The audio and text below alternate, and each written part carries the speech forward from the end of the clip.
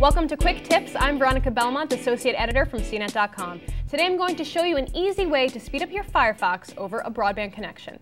First, open up Firefox and type about:config in the address bar.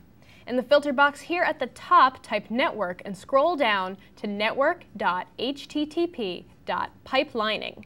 Then double-click the line to change the value from false to true. You can also right-click and select toggle to do the same thing.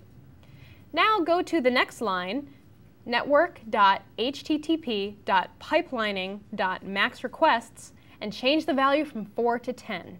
Finally, restart Firefox to apply the changes. You should notice a change in the speed right away. For more quick tips, go to cnettv.com and search for Quick Tips. I'm Veronica Belmont. Thanks for watching.